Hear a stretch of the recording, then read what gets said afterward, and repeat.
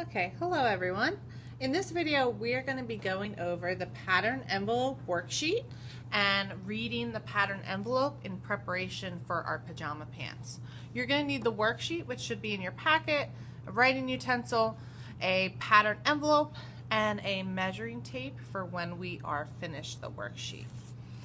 Okay, so basically when you go to buy a pattern at the craft store or online, you need to pick it out in a catalog, and then you use that information to go find the pattern itself, and they're stored in pattern envelopes. Okay, so in this pattern envelope would be some tissue paper pieces with the outlines of the shapes that you need to cut your fabric into, as well as a set of directions. But before you're able to, get started and pick your fabric and get going and get sewing, you need to do some work reading the actual pattern envelope itself. So that's what this worksheet covers. All right, number one's asking, what is the publisher of the pattern that we are using?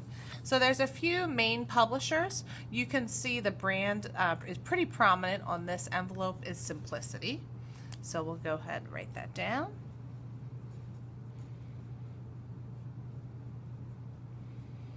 Okay, and then the pattern number. The pattern number is right here in the corner. It's 1520A. And what we use the pattern number for is basically locating this pattern either in the store or online. So, if we Googled Simplicity 1520A, we could come up with a number of places to purchase this pattern. Or if we're in the craft store, in the catalog, we say, oh, I like this one, this is the one I want to make. We have to find the pattern number here in the corner, and then there's a bunch of filing cabinets, and you kind of go through those filing cabinets to locate where that pattern is located. Okay. The second question is asking about the sizes, and you can see there are some sizes for the US, also Europe and France. In the US, it makes extra small to large. Okay, and it lists it twice. And that's because it makes extra small to large in children's, all right, and kids, as well as extra small to large in adult sizes. Okay. Other information on the front of the pattern, you're going to see a picture or a drawing of what it's going to make, and usually it breaks it down into each piece that the pattern makes. A lot of pattern envelopes contain information to make multiple different items. Okay. So on your worksheet, you should have Simplicity 1520A, extra small to large, extra small to large. All right. Now we're going to flip over to the back of the pamphlet, excuse me, the envelope. And the information on the back is in English and French. Obviously, most of us are going to be looking at the English side. And we're going to start by figuring out what are the garments that we can make using this pattern. And if you come over here, okay, you can just see a picture here. It's labeled A, B, C, all right? And on our pattern over here, you can see that A makes pants, B makes shorts, and C makes shorts. So those are the garments, the items that this pattern will make. So A is pants, shorts for B, and shorts for C. Okay, you might want to put a little star here next to the one you're thinking you'd like to make. These are full-length pants. Kind of B is for like the basketball length shorts, and C is for the shorter shorts. Okay, the next question is asking you, what is the recommended fabric? When you go purchase a pattern, you have to make sure that you're choosing fabrics that are appropriate for that project. So when we look at the envelope here, I'm just asking for you to find the first three. So the first three are cotton, cotton blends, and flannel. There's a bunch of other fabrics that are also appropriate for this project, but we are using cotton, cotton blends, and flannel, so those are the three that we're going to jot down.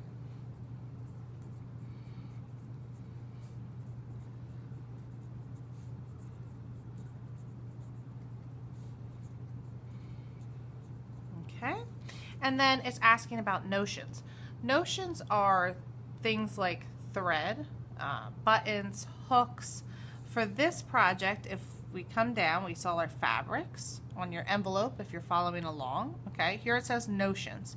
And the notions for here, the only thing you need is thread. So we're just gonna go ahead and write that down.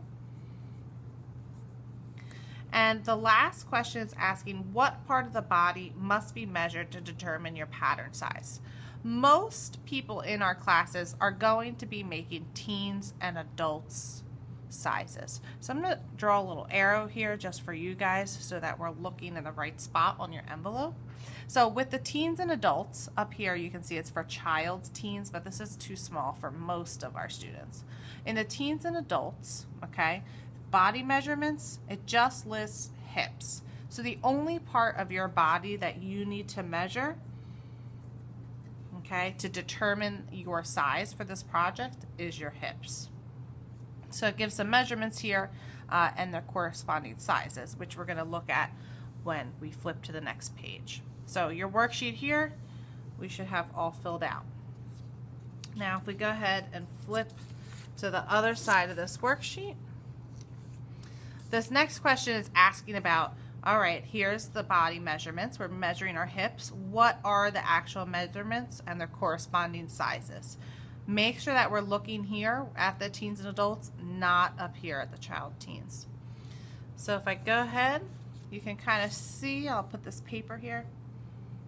All right, so extra small is 31 to 32 and a half. And these are all in inches, okay? Small is 35 to 37.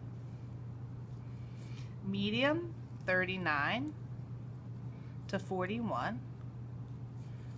Large, 43 to 45. And extra large is 47 to 49. Okay? Now please keep in mind as we move through these projects and questions that these sizes, okay, this is what's suggested for what's going to fit in terms of your body into those pants. If you're not sure where you are in the range, you can come down and actually see, okay, how big the garment is. The actual garment is listed here, so you can see that you're going to have some extra inches built in. So our pants do have a bit of extra room built in for each pattern size. Okay, so number 6 is now asking, okay, we know the sizes. Now, how much fabric do we need to make a particular size? If you were in a store, not in FCS, you would have to find how much fabric you need and then pick it out and go to the counter to have it cut. So this is asking how much fabric is required to make size medium A pants. So what we need to do is come here. Here's A pants. All right. There's 2 widths of fabric.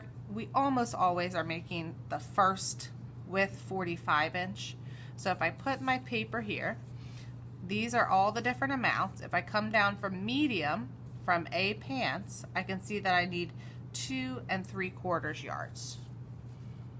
Okay, so do kind of try to follow along on your envelope as well. All right, the next one is to make how much fabric is required to make size small B shorts. So remember, B are those longer shorts.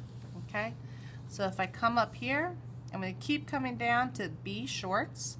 Go ahead and look at the 45 inch wide fabric.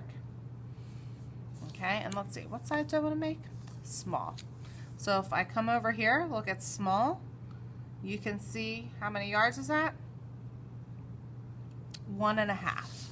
All right, so we can write down 1 1/2 yards. Okay, the next part we're going to look at is elastic. And for this pattern, every size needs the same amount of elastic. So it's right here where it says ABC elastic. You need 1 5/8 a yard of 1 inch wide elastic. Okay, so I'll put that 1 5/8 yards. Okay, now we have all the information for you to go ahead and, if you are at the store, purchase your fabric, or if you're here, measure yourself and select your fabric. So that's the next step on the worksheet. Get this out of our way.